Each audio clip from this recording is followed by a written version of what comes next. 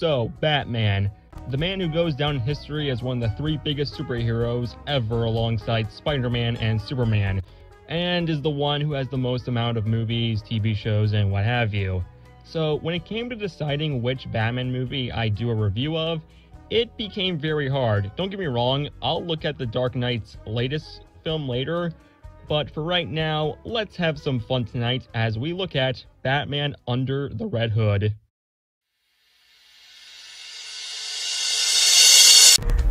I suppose I'm going to have to teach you a lesson so you can better follow in his footsteps. Nah, I'm just gonna keep beating you with this crowbar.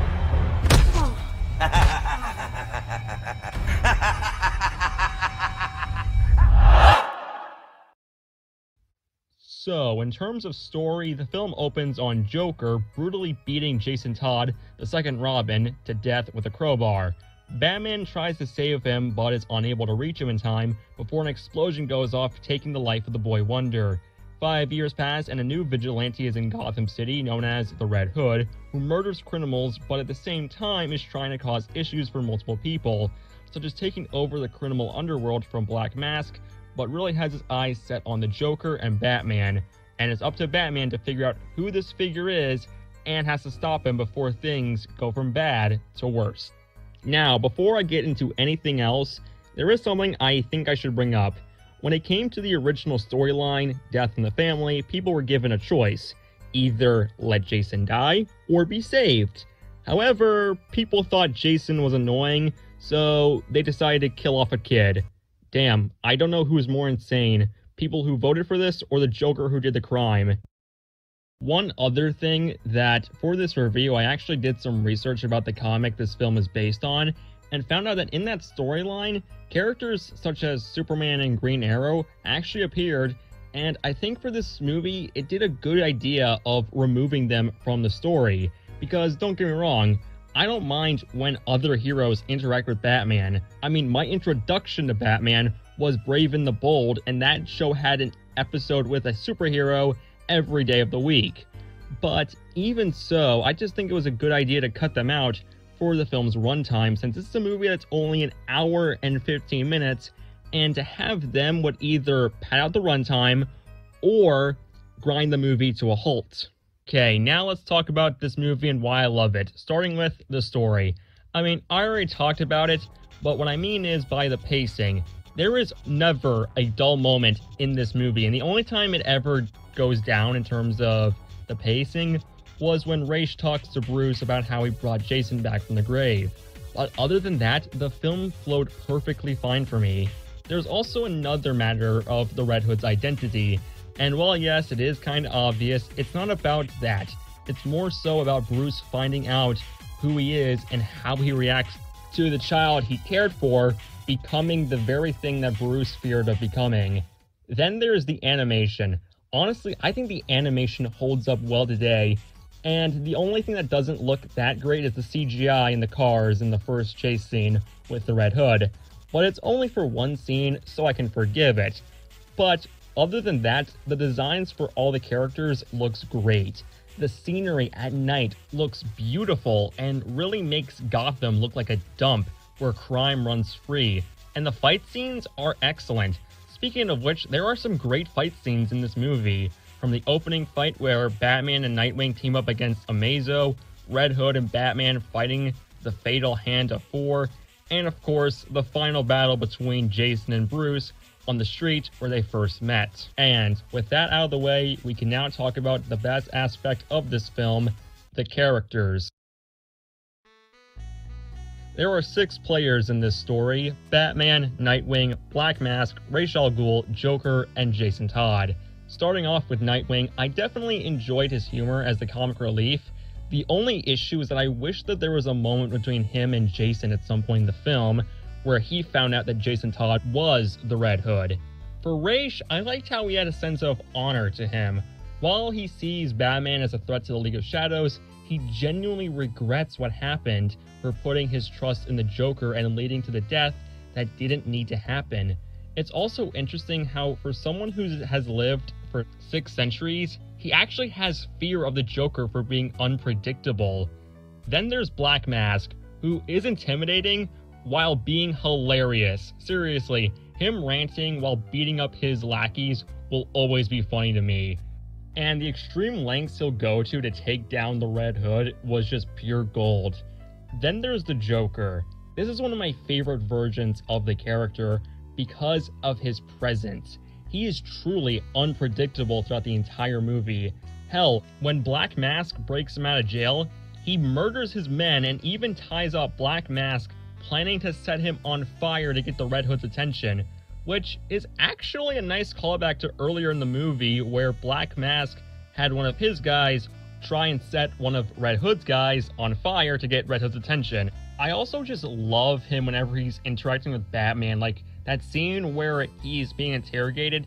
You just get the sense that he is trying to dig deep at Batman and make sure to send him over the edge, especially when he makes fun of Jason Todd. Though, there is something I want to bring up real quick. He brings up in that scene that he knows that this is the first Robin, Nightwing. This is something that kind of bothers me. How the hell did they know that?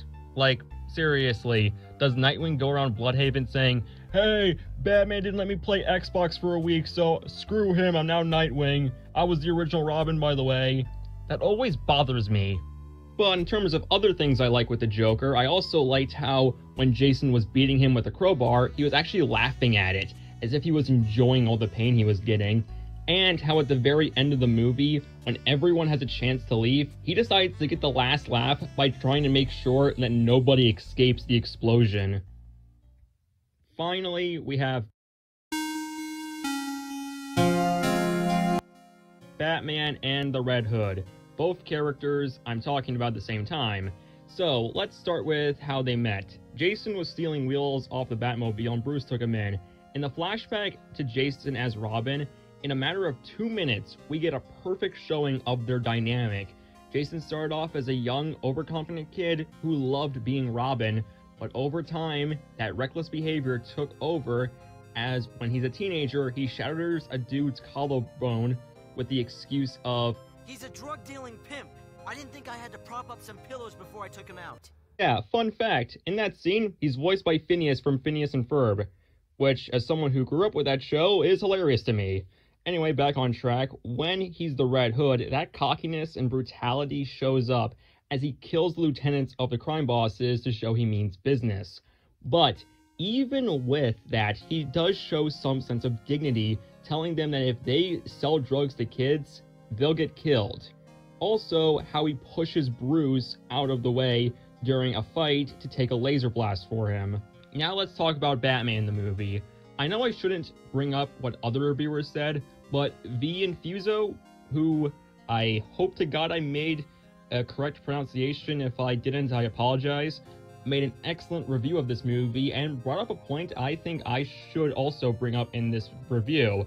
How Batman caused both Red Hoods to come into this world. Not saving the Joker from falling into the acid caused the Joker to be born, who also in this universe paralyzed Barbara Gordon, and not saving Jason caused the second Red Hood. Well, in terms of the Red Hoods that matter in the story, since they do bring up how this is a common name used by most criminals. I also like how throughout the story, we see how Jason's death affected Bruce. How, you know how I mentioned that prison scene earlier? Well, now I'm going to bring it up again. He almost chokes the Joker to death. Or how when Jason is revealed to be alive, even Alfred is shocked by this, and Bruce spends all night digging up Jason's grave to find out if it's a fake or not.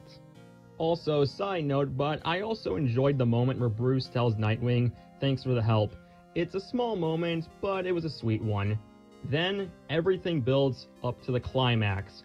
Both Jason and Batman have clashed throughout the film, not just in terms of fighting, but on points of view how there are criminals who aren't afraid of the Batman. But still, it all comes together when they fight at the place where they first met several years ago, and it brings them to the place where Jason has a Joker tied up, and this is one of, if not my favorite scene in any Batman movie. I love how Jason brings up good points about the Joker. He is someone that has done so many awful things, paralyzing Barbara, murdering countless of innocent people, and including murdering Jason. But I also enjoyed how Jason isn't mad about not being saved. more so the fact that Bruce didn't avenge him, as if Jason didn't matter at all to him. One of the reasons Jason is my favorite Robin is that he doesn't feel like a villain, just a victim who only wanted his dad to avenge him. However, Bruce tells him that he always thinks about murdering the Joker, but if he does that, Joker wins, and Batman won't be able to stop himself from taking more lives. And even when Jason puts Bruce in a situation where the only options are to either kill Joker or Jason kills the Joker, Batman finds a way to save both of them. The movie started with Batman not being able to save Jason from the explosion, but now he is. And I like how we don't even know what becomes of Jason afterwards. Now, before I get into my final thoughts on the movie, I just have to say this about the ending scene. It is one of the most haunting and chilling endings to any superhero movie I have ever seen. It ends where it all started, when Jason was donning the Robin costume for the very first time. I like how this scene is surprisingly wholesome, especially when Batman tells Jason that he was able to see him hiding behind the computer banks. But then we get this line that just breaks me every time. This is the best day of my life. The reason why this line breaks me is because of the fact that for us, the movie is ending, but for the characters, this is just the beginning of the film. And I think that's one reason why I think that was a perfect note to end on, in my opinion. So that's the end of the review, and I love Under the Red Hood.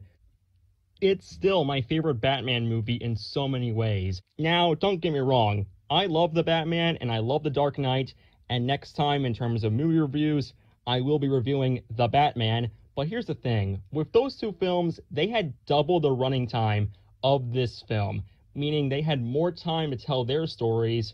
But with this film, even though it's only half the runtime of those two, well, more specifically The Dark Knight, I think it was able to create a compelling storyline with Batman, Joker, and the Red Hood in only an hour and 16 minutes.